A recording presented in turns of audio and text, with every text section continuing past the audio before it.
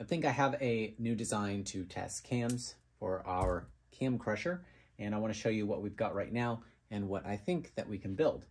What we started with was 2 plates, and it's held by the bolts. Now the problem with this is, for example, the width between these 2 bolts, it has to fit in between there. And so having bolts go in all the way through is a problem. The other thing is it wants to slip. We've had several cam videos. I'll put some links in the description of the cam videos where we have the cam's actually sliding out. You can see the skid marks down there. These little grooves right here aren't enough to grab the metal. And so this is a pretty simple design. I thought it was a good idea, but it just wasn't working. And if we're going to test smaller gear that people send, it's not working. So we went with this bigger design, and Steve came up with this. And again, it has thread going all the way through.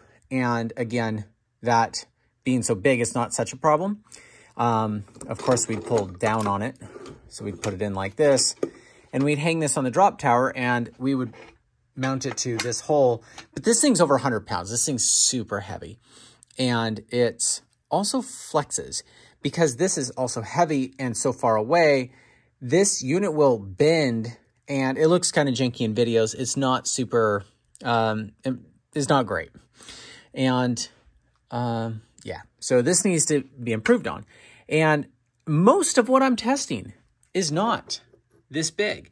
And I think it's kind of funny, especially when I say it out loud, that smaller trad gear like this is not going to really do well in the same device that's testing number 5s or even number 6s. So I think designing something that would be more for size-specific things might be beneficial. This is my CAD mock-up. That's cardboard and duct tape. And what we have here is it's basically, you can see what it is. And I think that's just kind of awesome that we can look at the size, first of all. This thing is a quarter of the size of this thing. If this thing was like thick steel, I mean, obviously I would two-hand it, but if I do that, I could mount it on that flange. And this, by the way, is only about 18 inches of C-channel. So if I got 1/4 inch thick C-channel and had that welded together, and then maybe a plate on the back, and that's all I would need in order to make this. It's actually pretty simple design. Only about an 8-inch by 6-inch plate. And our dimensions here are right there. Now, what's not in my design right here are bolts. So imagine a bolt going through here, pushing a plate that's on the inside. And the plate would just be on both sides, here and there. Let me stick this up here so it's easier to see. So I'd have 2 plates on the inside, and you would turn 4 bolts on this side, 4 bolts on this side, and it would push these plates in. And I'm assuming that I could taper it, and that I could taper it any way I want. I'm not sure if maybe if the plate's free floating enough and I have some clearance to have a tilted plate. But anyways, those plates could get pushed all the way in, and I'd be able to test something this big, and there's nothing blocking me. Yeah, I have this, but this is on the outside. I don't have all thread going straight across in my way like this. This doesn't help me maximize the use of this. Anyways, if the design of this is about 3 inches here, and this cam is a number 2 C4, and about 2.5 inches by, at the tallest point, about 2.5 inches would do it. And the width is about 2.5 inches. So it's very cubed in nature. And I could slip it in. And in fact, this is more like a number 3. I know it's colored like a number 4, but it's like a number 3. I could actually get something like that in there. And you can see there's the plates, assuming that the plate is thin enough, like 1/2 inch on both sides each. And I'd be able to test these as well. I'm thinking this would need to be thinner because I don't think this is what should be holding the plates from falling out. I'm not quite sure what I'd want in order to keep the plate from being so free floating in there. I want the thing that keeps them going apart to be these bolts that are pushing against it. And shorter bolts, like thick, like 3/4 inch bolts, wouldn't have any compression of any meaning. Like, I know there's a lot of pressure outward on a cam, but the outward force I don't think is going to overcome 4 3/4 inch bolts on either side. I want to have the gap in here so I can see what's going on. I need to be able to film it. And I'm tempted to put an LED light up in there, maybe even just battery powered, just a little guy, something to give me a little bit more light for filming. But yeah, I don't know what to do about keeping the plates together. And when I do push them together, maybe a nut, a bar, a spacer, but that's very limiting. It needs to be adjustable because I don't want a bar or a coupler nut or whatever for every possible size. But as far as using this in the slack snap, the slow pull machine, if I had a flange here or something I could like bolt here and here, holding it this way or holding it that way, I could put the cam in and pull it over an edge. Now this thing's only so deep, right? So I can't put it all the way in and pull here, here, or here. I would probably want this to be taller if that's the case. And so then the C channel, if I was really trying to do the whole thing nice, I'd probably want to go 9 inches or 11, but that starts to get this thing pretty tall. I need to be able to put this on whatever drop tower setup I'm doing.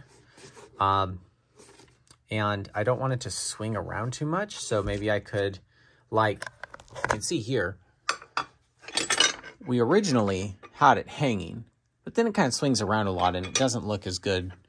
But then mounting this means I can't drop this attached to a load cell, right? Because I could hang this from the load cell, tear the load cell, and then when it rips out the cam, like it would feel the force. Like I'd be able to measure the force. Otherwise, I got to put a line scale 3 on the end of this and protect the line scale 3 when this thing falls and whips around. And that's one of the biggest cruxes with drop testing cams is like, man, just having even a bolt going through that right there, something simple. As long as it's not, I don't know, too aggressive, that actually could work.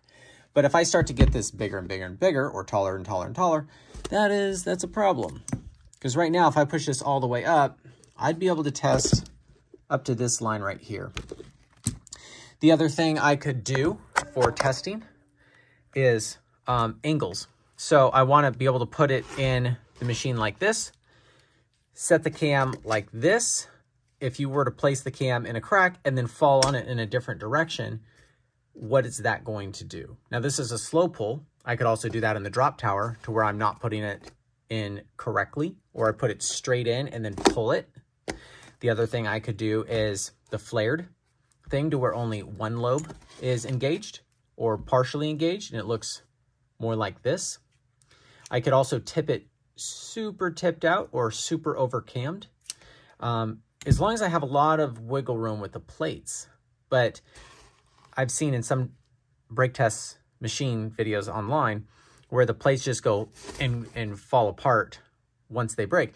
Actually, if I take this guy out, you can see that the bolt that's holding this in is pretty loose.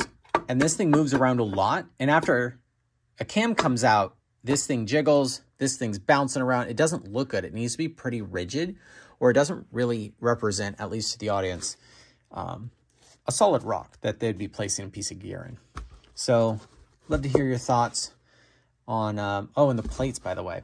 The plates would be probably like this thick, cut off here. 4 by 6 inches is about what I would want in there. So, a 4-inch plate would be right there, 6 inches, 5.5 maybe that way. And we would knurl this and have a machine shop knurl that to look like the end of a meat hammer.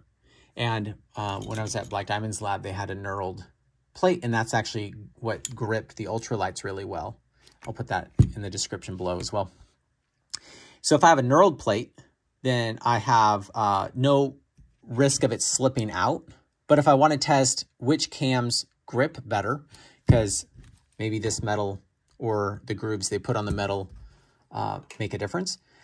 I could actually get a rock like that thick, like a piece of granite or sandstone, a 4x6 piece, glue it permanently on either plate, and then I would have these different inserts that I would be able to slide in and move over. So I have to have enough room if the plate's really thick to get it in and then move it over, but also how to keep them from falling back out. I think that's the only question I really have, is how to keep them from coming out, but have all the flexibility I want to move them around.